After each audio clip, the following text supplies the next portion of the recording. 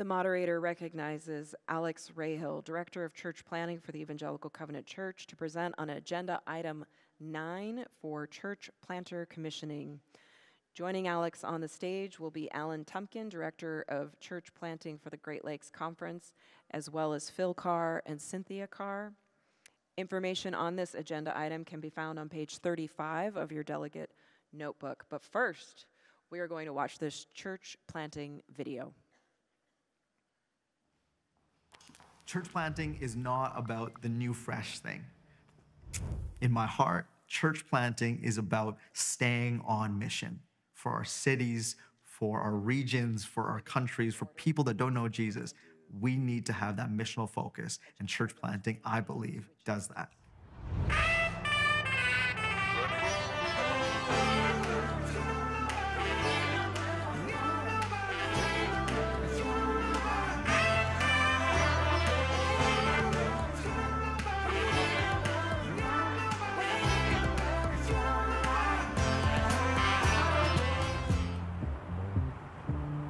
I never expected to be planting a church, let alone pastoring.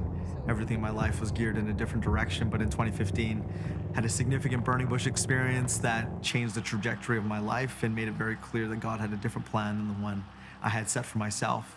2017 came around, and a group of 6 and myself made the move from Calgary, Alberta to Vancouver, British Columbia. Big move, different cities, different place, didn't know anyone. But in 2018, by God's grace and God's faithfulness towards us, we were able to plant City Collective and begin our journey as a church. When we moved out here to the Vancouver area, we recognized pretty quickly it's not cheap to live out here.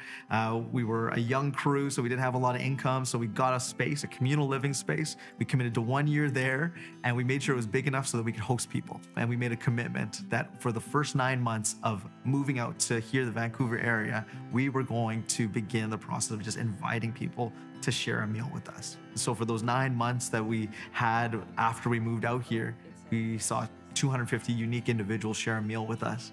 In that period of time, met my wife, planted single, got married in December 2019, and then COVID came in March 2020. And in the midst of so much that we were seeing God moving, it was difficult. Post-COVID, you ask real questions. Do we continue? How do we do this faithfully? And that consistent theme of, we didn't do this because this was my idea. We did this because we believe this is God's idea. And so we're going to trust God to be faithful and God to show up. And so we had to be really honest, and we leaned into the space of prayer, made sure our reliance was on the Spirit and not on ourselves. And that had to be the foundation that we built off of. We cut back on certain things and leaned hard into other things, not by our anecdotal evidence that we saw around us, but by the leading of the Spirit. Prayer became really primary in that process. And then over the course of that time, we saw God answer prayer.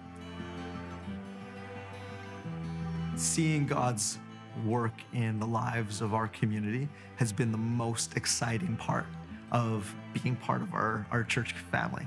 We are gifted as a church to be this beautiful mosaic of individuals that are coming from different spaces of life, different cultures, different experiences, socioeconomic status, converging on this one place with this central desire to worship Jesus, to come to know him better, to be in relationship with him.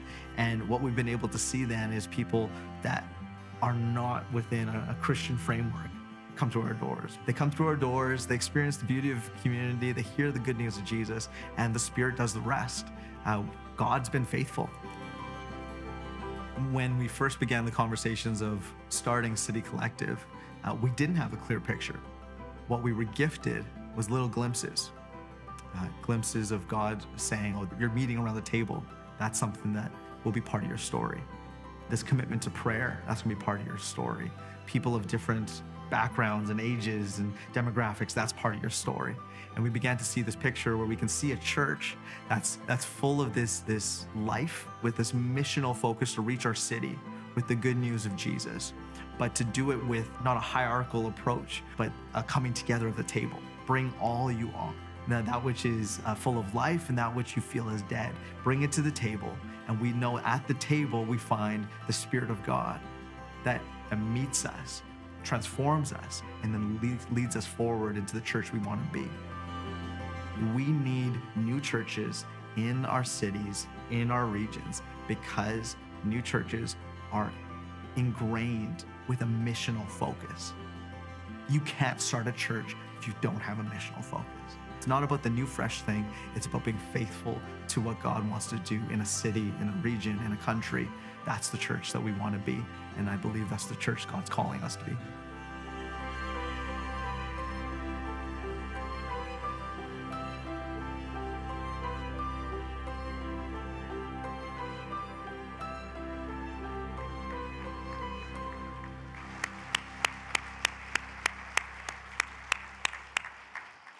Isn't that great? Yeah, you can cheer. This is the good news part right here. This is good news. And I have had the opportunity to worship with Pastor Jason and City Collective, and the Spirit of God is moving in that place in a powerful way. And against all odds, that church did not just survive through COVID. God has opened their doors, and I was there on a Sunday where I was able to witness 3 baptisms and hear testimonies and just hear about the amazing way that God is drawing people to himself through that humble, authentic, Christ-following community. Amen?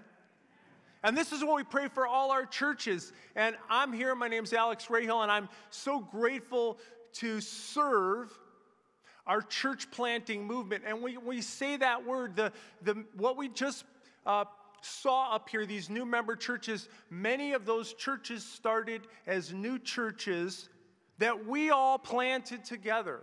They weren't done by one person. It was 3 strands strong, the local church and the conference of the denomination.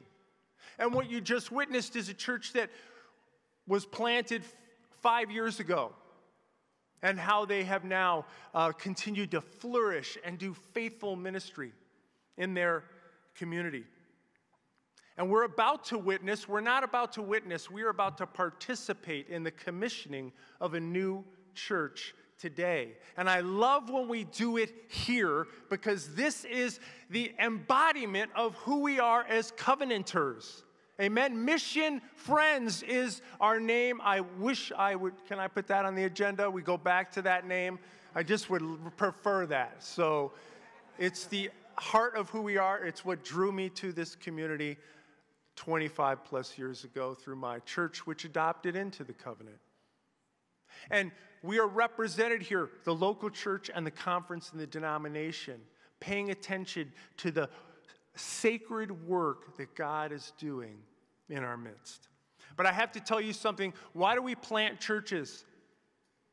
We must constantly come back to this question. We do not plant churches because it's trendy or a fad or some great idea we came up with. We plant churches because this is what it means to be obedient to the commission Jesus gave us. We join God in God's work to see more disciples in more populations in a more caring and just world. It's us following the command of our Lord Jesus, who said, as the Father sent me. What did the Father send Jesus for? To bring forgiveness, to bring healing, to bring reconciliation, to bring hope. Don't we need hope? I need hope. And my hope is in him. And my hope is in his church. He said, as the Father sent me, this is one of his 4 commissions, by the way. So, anybody, can you finish this with me? So send I you. That's us. That we now go to show and share the love of Jesus. And the early church, as we read the book of Acts, embodied this. We're told in Acts 13 as the leaders gathered together, just like this, praying and worshiping. I'm going to read it to you here so you can hear specifically. While they were worshiping the Lord and fasting, the Holy Spirit said, you know, the Holy Spirit still shows up. Amen? Do we expect the Holy Spirit to show up in our midst and bring renewal in our lives and in his church. And I do believe that, and I'm praying for that. The Holy Spirit said, set apart for me Barnabas and Saul for the work to which I have called them. And what did the church do? So after they had fasted and prayed, they laid hands on them. They placed their hands on them and sent them off as an extension of that body. And the two of them, sent on their way by the Holy Spirit, went. And so we, led by the Spirit, we gather here today to participate in a sacred trust that the church has been participating in for 2,000 years. And we commit to faithfully participate in that. We are joining God in God's work. And so we, led by the Spirit, commission this new church. These two planters, Phil and Cynthia Carr, planting New Evangelical Covenant Church in the city of Detroit. And when we do that, we say we commit to you as you commit to us, because they commit to us. It's a covenant. We call this a covenant agreement because we're covenanting, we're covenanters with God and each other to do this work together relationally. That's why we show up to these events, not because they're always easy. Hey, by the way, how many of you are glad we're not going to vote on this? All right? You're going to vote some more later, but just know this is free, okay, right now? We come relationally and spiritually and financially. So, Madam Moderator, we are presenting the following church planter to be commissioned live at this time. Phil and Cynthia Carr, New Evangel Covenant Church. And Phil and Cynthia now are going to sign this agreement. Alan Tumpkin, the director of church planning, is going to sign this agreement. I'm going to sign this agreement. And they have been faithfully serving Christ in the city of Detroit, pointing people to Jesus, making disciples, and advancing God's kingdom. So will you please sign?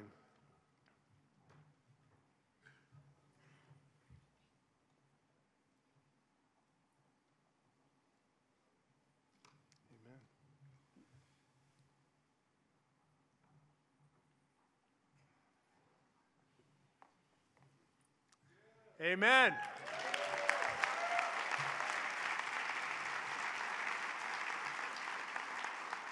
Now, I know you're sitting a lot, so I'm going to ask you to stand because we're going to pray for them.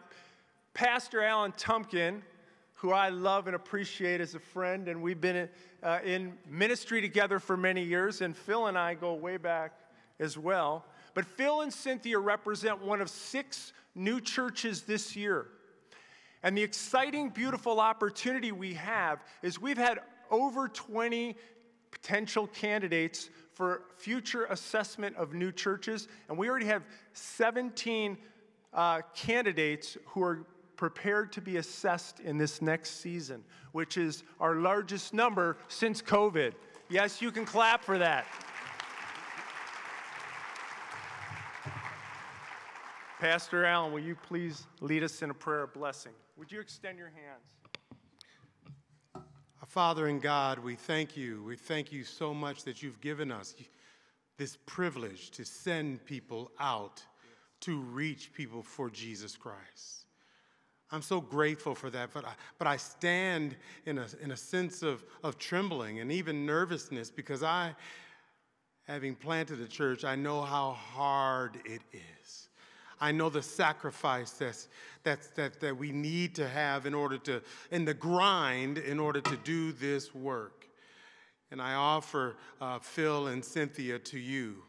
And God, I first stand before you and I ask that you will rebuke the devourer, because we know that the enemy wants to come even right now, because it is through church planting that people actually come to know Jesus Christ. We know that they have the tongue of the learned, and now they are able to open their mouths and speak the good news of Jesus Christ, and the enemy hates it. And I'm praying, God, in Jesus' name, that you will rebuke the enemy and that you will give them the supernatural power of the Holy Spirit to walk into that gift, that they would walk into the gift of evangelist, that they will realize that they're not going out in order to find new church members, but they're going to bring people to Jesus Christ and disciple them by the power of the Lord. I ask, God, that you will protect them and that you will protect their core, that you will give the core a heart to run through a wall, not for them, but for Jesus Christ, that they're going to stand up and support this ministry, and that they too will have gifts of evangelists, that you will put in a gift of evangelist on every one of the core members, that they know that it is not just their work, but it is all of their work in order to do the work of Jesus Christ. I pray for your help. I pray for your help, and I would pray also that you would put your arms of love around Phil and Cynthia. And because at this time, the enemy would not only come to destroy the church, but to destroy their marriage.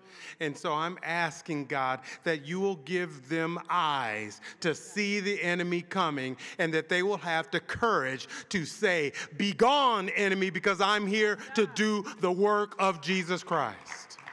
God, may your hand be on them, and the love of God will keep them, and the power of the Spirit will comfort and drive them and to be self-sustaining and to reach people for Jesus Christ. We thank you. We thank you for this wonderful denomination, and I'm asking that everyone, God, that you will give us all hearts to sit and get on our knees and to offer these new church plants, these 6 new church plants to you for safekeeping. In Jesus' name. And we thank you. Thank you. Amen. Amen. Praise the Lord.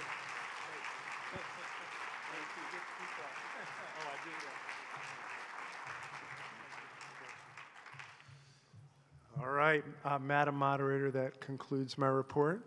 I think they can be seated. Is that? Yeah. You may be seated. Thank you.